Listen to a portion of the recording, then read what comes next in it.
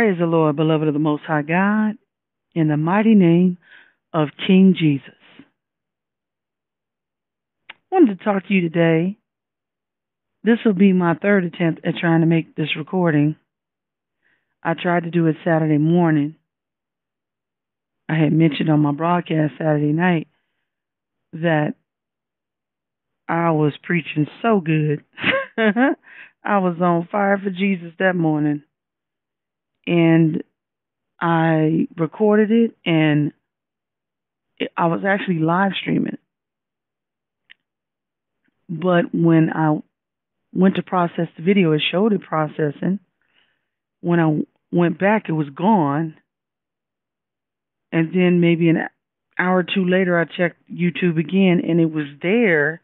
But when I would push play, there's nothing. All I get is a little donut circle. I'm like, the devil is a liar. So I'm going to attempt this again. The title of this message is what I think the e.m.p. will be.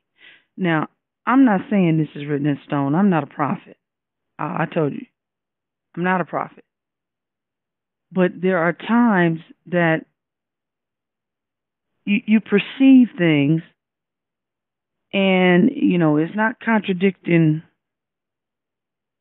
scripture or anything like that, which I do my best. That will never be on purpose. If I do it, it'd be a mistake. And I'll go back. If I catch it, I'll correct it, and I'll correct it for the record. I don't even feel right if I leave an and or a the out if I catch it. So I'm going to be reading from 1 Thessalonians chapter 4. But what I want to talk about is what I think the e.m.p. will be, because we are in the last seconds of the last minutes of the last hours of the last days, okay? I mean, literally, we've always known that there was a imminent return impressed upon us in the scripture for those who believe in the biblical doctrine of the catching away, the hapazu, the seized by force and snatched out suddenly. The rapture, okay? Because we know the Lord has promised he's coming back for his bride. So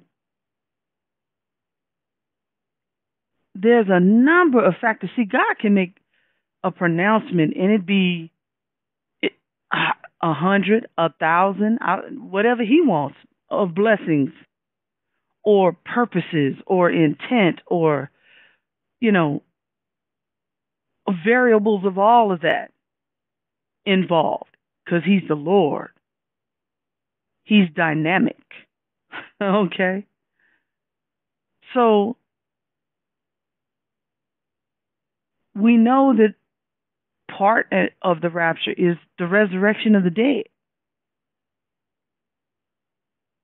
And then those who are alive in Christ being transformed and getting their glorified bodies. Just like those that are dead in Christ, they're raised for their glorified bodies. They're waiting on them. They want them. And we who are born again, we hate this flesh. Now, we don't hate it like we're insane. We hate it because we're tired of the sin nature. We groan in our spirit to be alleviated. I believe that's the right word. Yeah, it is, because Aleve, one of the over-the-counter ibuprofen drugs, that is what relieves pain. We are looking for this glorious appearing to have this flesh transformed, because we are sick of the sin nature that we have to contend with and wrestle with.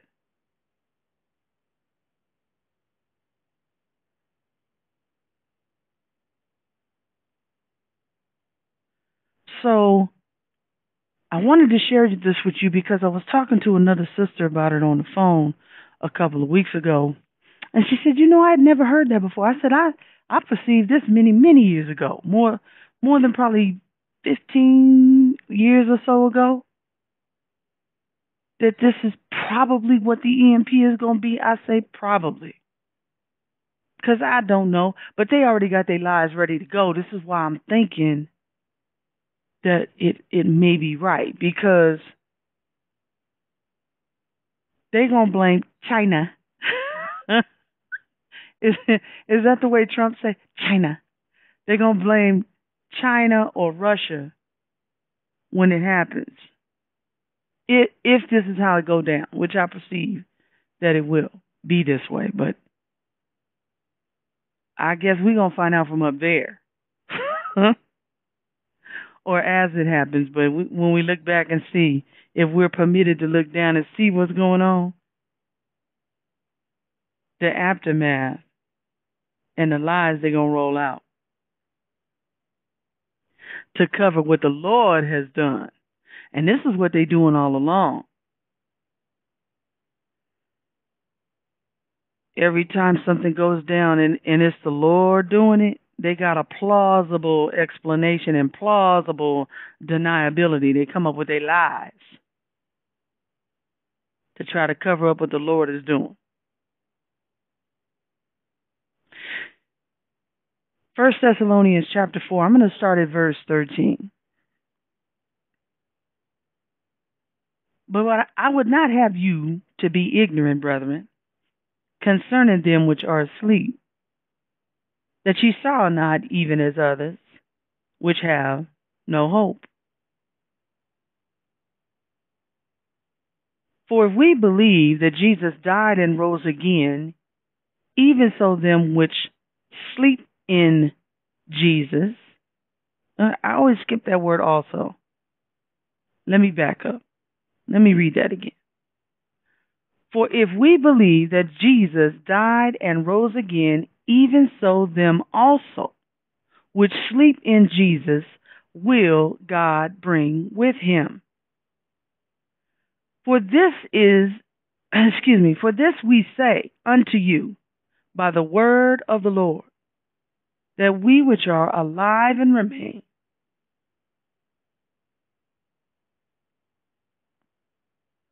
I don't know why I'm having such difficulty this morning. Let me go back. The devil is a liar. Verse 15, for this we say unto you by the word of the Lord, that we which are alive and remain unto the coming of the Lord shall not prevent them which are asleep. For the Lord himself shall descend from heaven with a shout, with the voice of the archangel, and with the trump of God, and the dead in Christ shall rise first. Then we which are alive and remain shall be caught up together with them in the clouds to meet the Lord in the air, and so shall we ever be with the Lord. Wherefore, comfort one another with these words. Now I'm going to go back to the beginning, and I will break this down for you.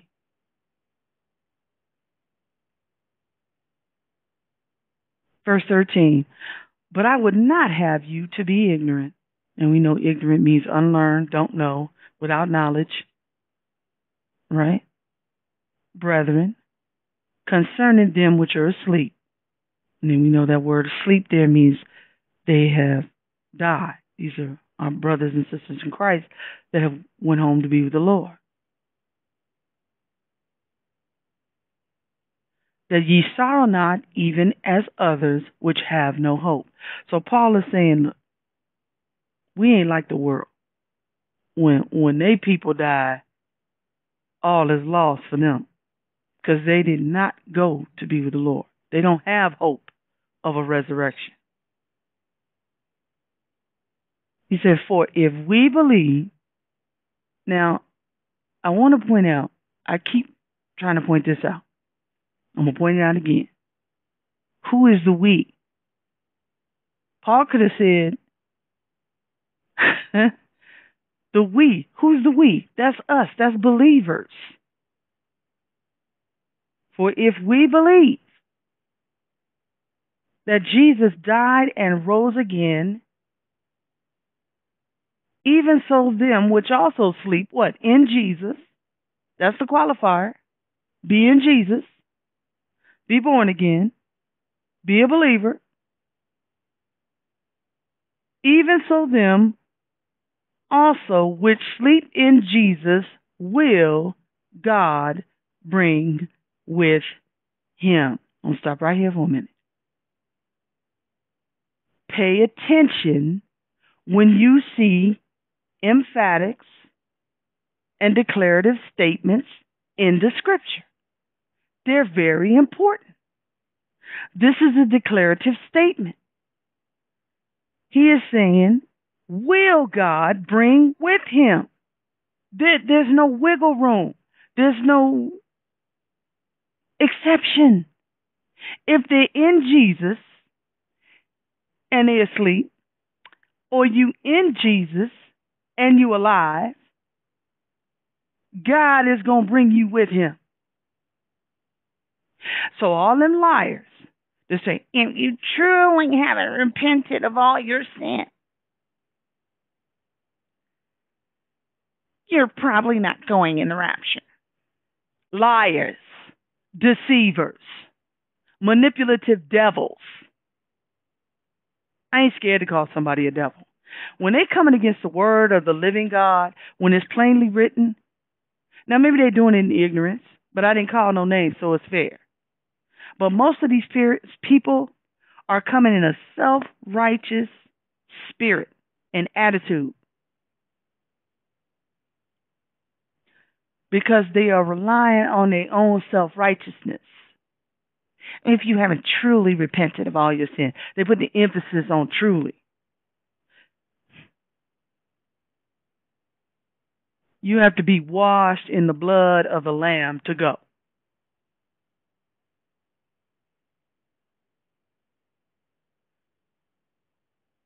For this we say, verse 15, unto you by the word of the Lord. I'm going to stop right there. For this we say. There's we again. Now what's this we? Because Paul is speaking, he wrote this, he's speaking by himself, right? Not according to this scripture. According to this scripture, he said this we say. Well, now who's we? Paul ain't French. Shout out to all the French people. We. But Paul ain't French. And he's not schizophrenic. He's not possessed. So, for this we say, the other apostles were in agreement. The other apostles had the same revelation. Evidently, they had conferred. They had spoken. How could he say this we say? All right. For this we say unto you by the word of the Lord, that we which are alive and remain. Who's the we which are alive and remain? Believers. Unto the coming of the Lord shall not prevent them which are asleep. That just simply means we ain't going to get in their way. We're not a hindrance to them. For the Lord himself, verse 16, shall descend from heaven with a shout, with the voice of the archangel, and with the trump of God. Let me go back. Verse 16, for the Lord himself. Who is the Lord? Jesus Christ is Lord. For the Lord himself shall descend from heaven with a shout, with the voice of the archangel, and with the trump of God. And the dead in Christ shall rise first. Then, so when you see a then, that means something transpired first. Now, we just read what's going to transpire first. Then we, which are alive and remain, shall be caught up Now, all those people who lie and say the rapture is not a biblical doctrine and the rapture is not in the Bible and the rapture, this word caught up is where we get the word rapture. These two words, the word there in the Greek is harpazo. G726.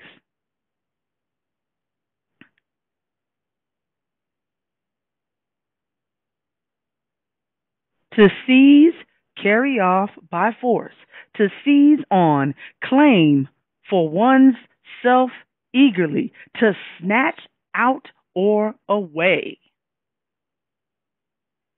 And I love this because it reminds me of when you see a little child, and I've seen this, and you may have even experienced it, had it happen to you as a child, or had to do this to your own children, where the parent will have the child and they get him out of the car and they're in a parking lot, and the little child, they might be like 2, maybe 3 years old, and they get excited. They see something, they decide they want to dart, they want to run.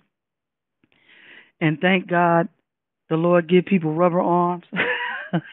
The parent snatched the child. Now, I've seen them where they snatch the child and they snatch them so hard that they scare the child. I don't think they really hurt the child, but they scare them, grabbing their arm or whatever they're able to grab hold of to catch them because the child is in danger. Oh, I said something there.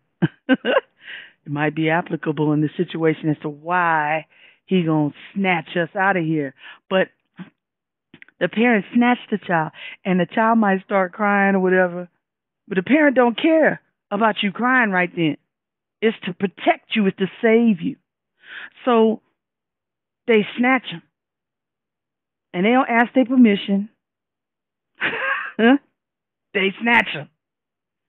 And I was laughing because there's some people, they believers, but they don't believe in the rapture. They're going to miss out on the crown. Because the Bible says there's a crown that awaits those that are looking for his glorious appearing. And they don't believe in the rapture, so they ain't looking. They're going to miss out on that crown. And I really believe, I can't prove it, but I perceive that when the Lord said, hold fast that no man takes your crown, this is the crown he's referring to. The crown for looking for his glorious appearing, because there are people who are losing hope. There are people who are believers that are going, oh, where's the sign of his coming? Huh? Honey, I ain't looking for signs anymore. I'm listening for sounds. There's enough signs. Blind man can see what's going on in the world. But they've actually let people talk them out of this biblical doctrine. So he's coming for what's his. We belong to him. The Bible says we are sealed until the day, singular, of redemption. And I believe this is the day of redemption that it's referring to. When he actually, because he has purchased us with his own blood, comes and claims what's his.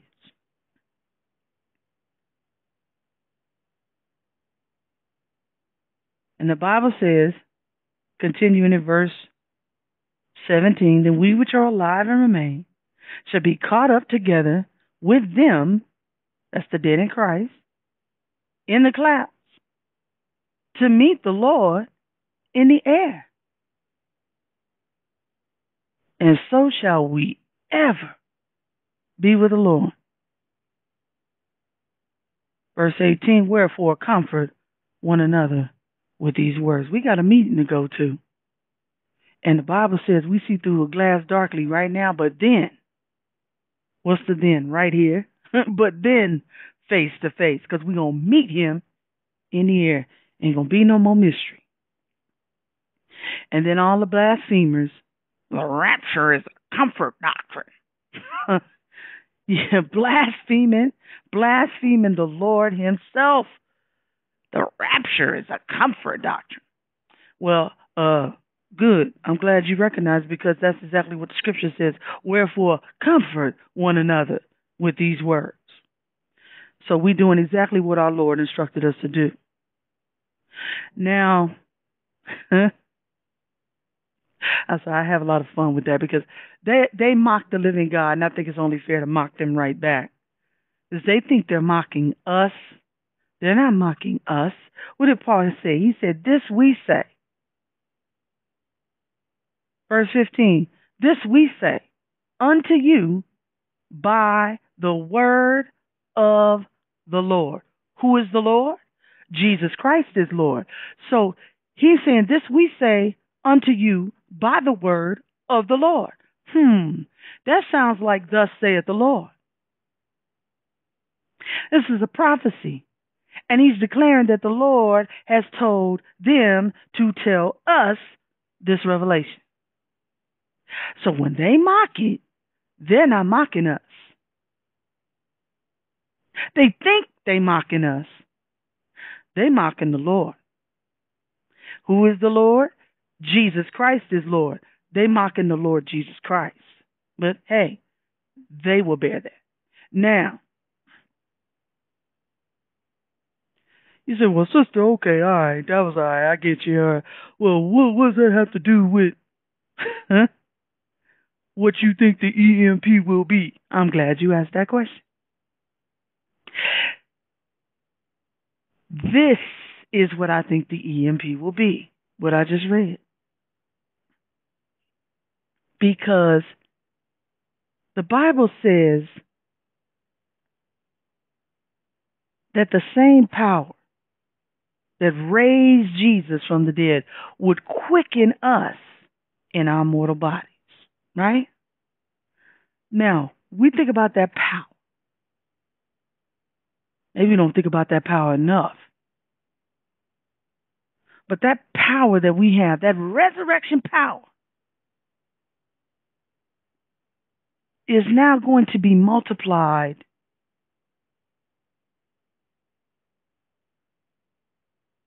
I don't even know how many times. Many hundreds of thousands or even millions of times, whatever that number is, for the dead in Christ to be raised. Now, I want you to think about this for a second. Because a lot of times we get this image that there's these full bodies that's coming up out of the grave.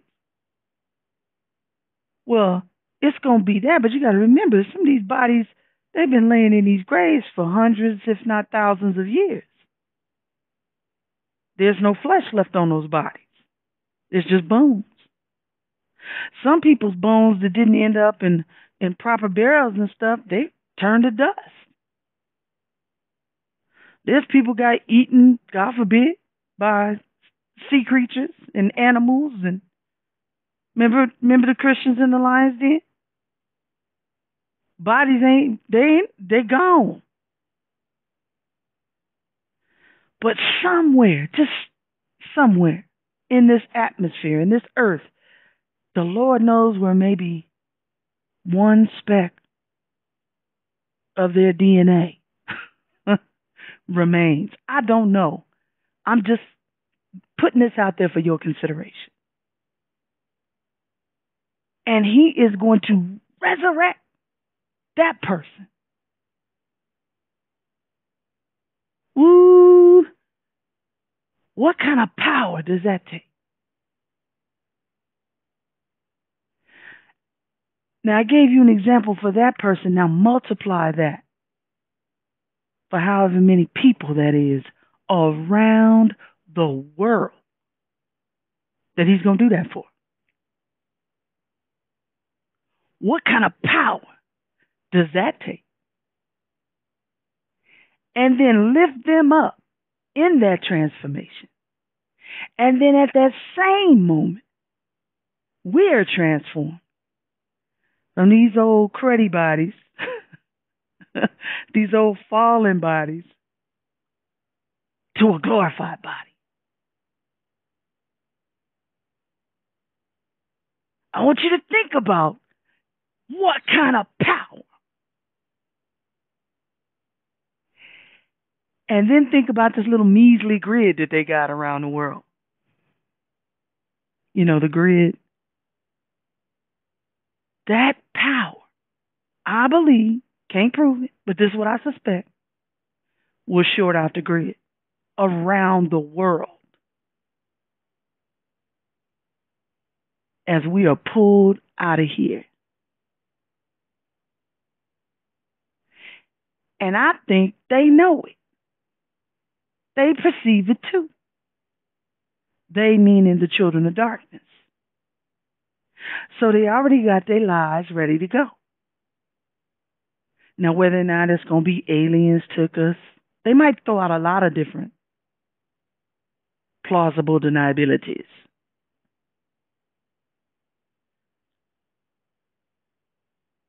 Or an asteroid. You know, they've been throwing that out there. I still ain't never figured out how an asteroid's supposed to get past the firmament. But, okay, maybe you can tell me. You know, the dome. They call it the dome. They even had a TV program. It didn't last long. It was called The Dome. They know it's up there. So how's it supposed to get past the firmament? Nobody's ever told me. I ain't never been worried about it. I tell you why. Look in this scripture, God ain't worried about it. So even if there was an asteroid and it was flying toward the earth, if it was hurling at 250,000 miles an hour, God ain't nervous, scared, bothered, worried. Bible says he never sleeps nor slumbers. To live is Christ and to die is gain. So even if it hits you, you won't even know what hit you. Something's traveling that fast, and you get to go be with Jesus. When? Y'all got to start. Do we believe this thing or we don't? If we don't, if you don't, because I do, if you don't, you might as well go fishing. You know. Now, I ain't mad at you if you're trying to believe. Then you sit at the foot of the teacher until you're convinced. That's fine. I understand that. But I'm talking about if you're just playing at this thing, you just pretending you and you have no, and you just want to. For some people, I've perceived that Christianity for them is a Christian social club. It's a safe place to be. You know, they don't like the club because they do perceive there's darkness in there. There's a reason they call it club. You get banged in the head when you go in there, whether you know it or not. It is an attack on your persona. And it is a place of darkness. They don't just call them clubs, they call them nightclubs. Children of the night go there. You remember that song from back in the day, The Freaks Come Out at Night? It's true. I remember my dad telling me when I was a young girl, probably early teens, 13, 14, something. And he said, baby, ain't nothing out them streets after 10 o'clock at night but trouble. I never forget that. Like, he sure enough was right. After 10 o'clock, it seemed like the freaks come out.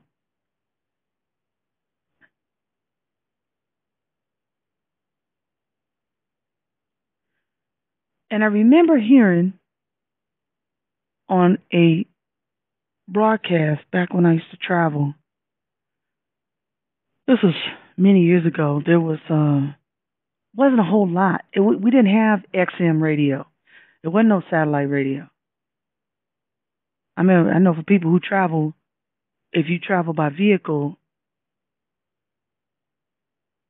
XM was an exciting thing because it gave you many more options of stuff to listen to. But the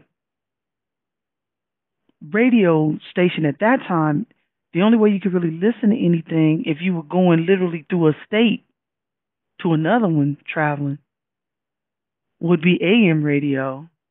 And you would need something that was a national broadcast so you could pick up, in other words, keep listening to it. So what I mean is, if you was starting out, like, let's say you were in California and you were traveling, you went through Nevada, and it's, 9, 10, 11 o'clock at night, and you were listening to a national broadcast out here, then you could, once you got into Nevada and that radio started that station started fading at some point, you could find it again because it was a national broadcast. Otherwise, you had to find something else to listen to, which can be a little irritating if it was really, really good, but you can't stop because you gotta continue on your travel, but you want to hear what was being said, and it would be very frustrating. If you've had that experience, you know what I'm talking about. Probably not though. Now with satellite radio, most of y'all never had that experience. And but this was a national broadcast I was listening to.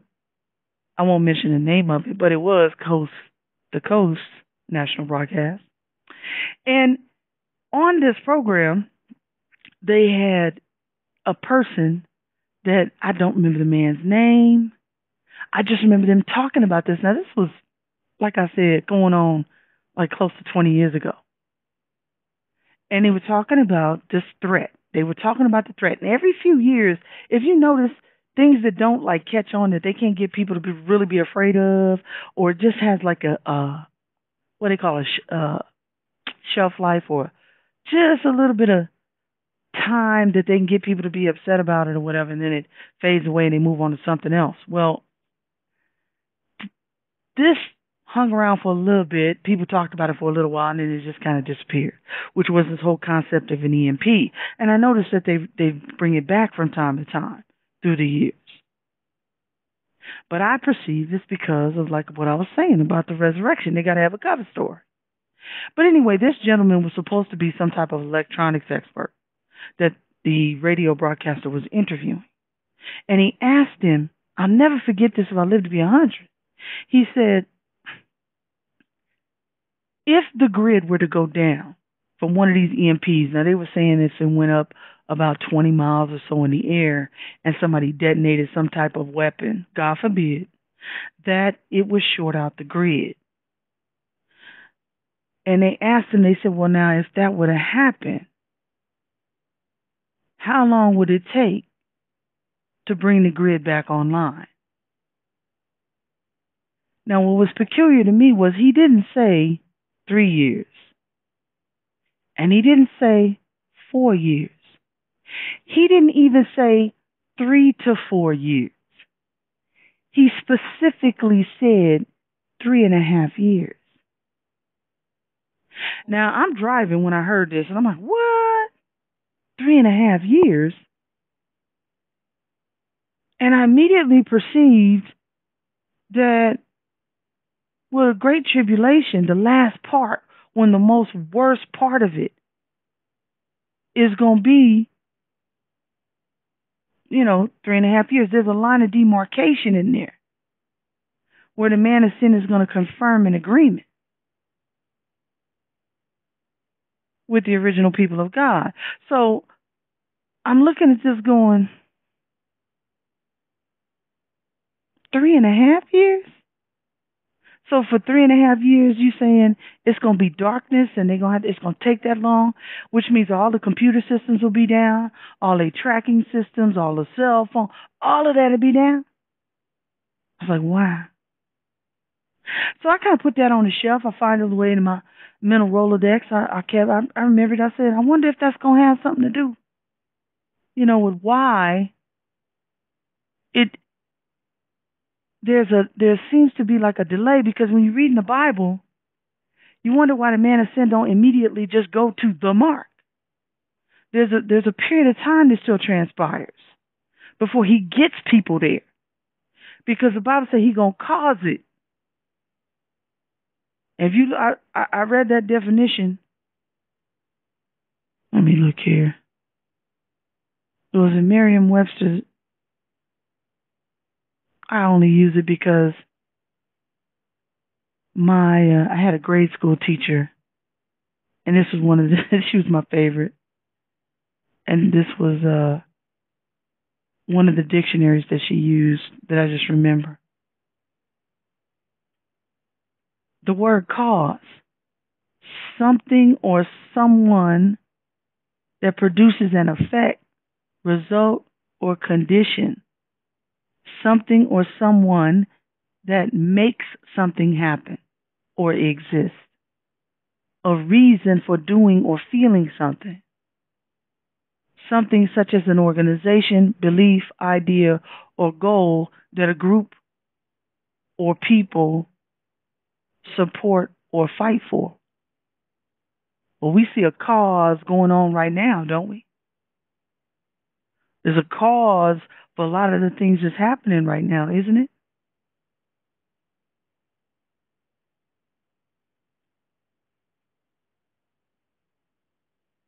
A reason for an action or condition. Something that brings about an effect or result, trying to find the cause of the accident. That's an example. A person or thing that is the occasion of an action or state. Example, a cause for celebration, especially an agent that brings something about. Example, she is the cause of your troubles. Sufficient reason. Example, discharged for cause. A ground of legal action. Very, very interesting because the way this Bible is dealing with law, legality. We're learning about words. Told y'all words have meaning. Look at what cause. Look at all these. A ground of legal action in the case they are paid by the cause for their expert opinions. A matter or question to be decided. Example, the city council is involved with the school department causes. A principle or movement militantly defended or supported. Example, the insurgents' cause. A charitable undertaking. Example, and you've heard this, is for a good cause. It's a deep word, a deep word. And this is the word that the KJV uses. I'll never forget the gentleman, I'm sorry, I forgot his name right now. And he wrote a book. He was a guest on Sister Renee's broadcast. He's supposed to be back on there this coming January in 2021, but he got to where he was talking about the Nephilim and the fallen ones. It was a wonderful presentation. It's on her channel. Was on. He was a guest. I don't think it was her Thursday Theological Throwdown, but it might have been. But he was a guest. You can go back and find it. And he was talking about the Nephilim, the fallen ones. And I was listening intently. The man has so much information in his research. I'm so sorry his name escapes me right now. But I'll go back and put it in the description. And I'll find a link to the video and I'll put it in the description for you. And he got to the point in the broadcast at the very end. They weren't intending on ending there. They probably were going to go on for another 15, 20 minutes or so. But he said this and the broadcast ended. The stream stopped.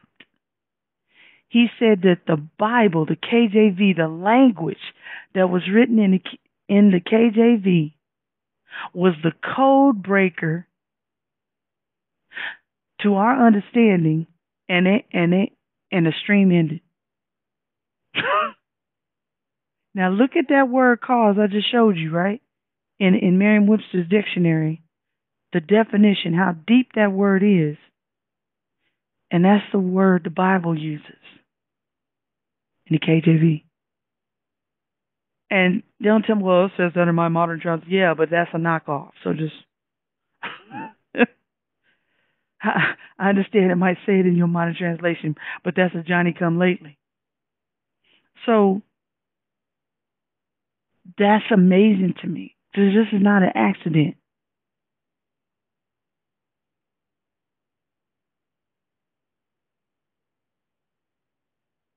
So they're going to come up with a plausible explanation for the e.m.p. if this is what happens. I don't know that this is what's going to happen. I perceive this is probably going to be the case. Now, here's what's interesting. The Bible says, out of the mouth of two or more witnesses, let every word be established. So I didn't really put much stock in what that gentleman said on that radio broadcast that night. I thought about it. I thought it was interesting. But like I said, I kind of put it on the shelf. About a year and a half later, I'm traveling again, listening to the same broadcast as I'm traveling.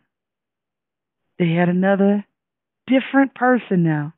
It was a man, but it was a different person. Don't recall the gentleman's name. They got to talking about this again, the e.m.p. And this expert, when he asked him if the grid were to go down as a result of an e.m.p, how long would it take for it to come back up? And I remember when this happens, I go, oh, yeah, I remember them talking about that before. Not these two particular people, but the different gentleman. And I was listening intently because I'm like, I wonder if he's going to say the same thing. But I really didn't think he was going to say the same thing. I thought maybe he'd say 2 years, maybe he'd say 4 years. He said 3.5 years. I about fell over. I about fell off my seat. I was like, 3.5 years. Said it again. 3.5 years. A different guy. I said, there's something to this. There's something to this. You can take it or leave it. I ain't saying it's written in stone, but I think it's very interesting. And I also saw something else I'm going to share with you. The Bible talks about that during this time, that never was before, nor shall ever be again, the time of Jacob's trouble. Jacob is Israel, for those you don't know.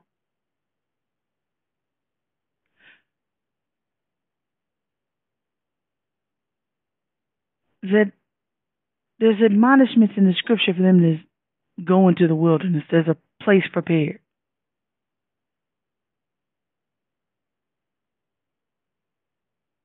For those who are believers, this would be the perfect time when the grid goes down. Now I'm talking about people who are left behind. Oh, let me make a clarification. I'm not talking about us. I'm talking about the people who are left behind that become believers. Okay? The tribulation saints.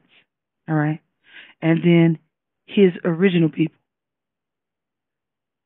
This is the perfect time for them to get themselves together if they're not prepared. Because remember, people who are left behind were the ones who weren't prepared. They were the foolish they were the foolish virgins. They weren't prepared. So this will be the time that they can prepare to get strong if their physical body ain't strong, if they can. Try to get their health strong, try to get themselves together, figure out where they're going to go to hide from the beast. Because that's the name for the man of sin. That's one of his names, the beast. To be able to get out in that wilderness, get themselves together and get on out there. And I was like, wow. Kind of fits together. Am I saying it's written in stone? No. But this is what I'm seeing. This is what I perceive. I could be wrong. But I just thought I'd share that with you for your consideration. For us, for the church, it's kind of interesting to know or consider, but we ain't going to be here for what they going to go through. Although we may see some difficult times coming up here shortly. But I really believe, even as it looks like things are growing darker, and in a way they are, but it's more the manifestation of the evil that was always there, but was hidden, was cloaked. is being unveiled, because it's what the Lord showed me. We go from, in the Bible, Genesis. Interesting that that word gen, SS, gene, is in that word. The beginning, man's creation is in the beginning. To the book of the revelation of the God man, huh? The book of the revelation of Jesus Christ. Jesus said, I am the way, the truth, and the life. No man comes to the Father but by me. Remember I told you the is the definite article. That means that one and no other. So you have I am the way, the truth, and the life. He is the ultimate truth. He is the truth by which all other truths will be measured.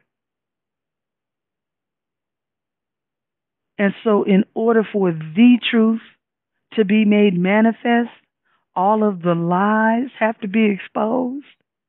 That's why there is nothing hid that will not be made known.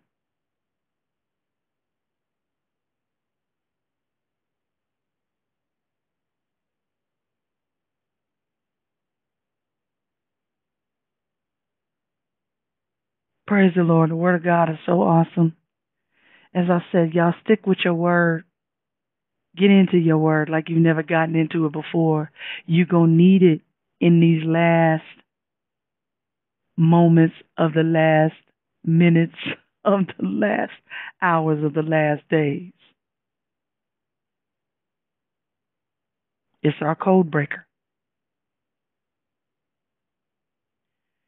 Be blessed, beloved of the Most High God, in the mighty name of King Jesus. Amen.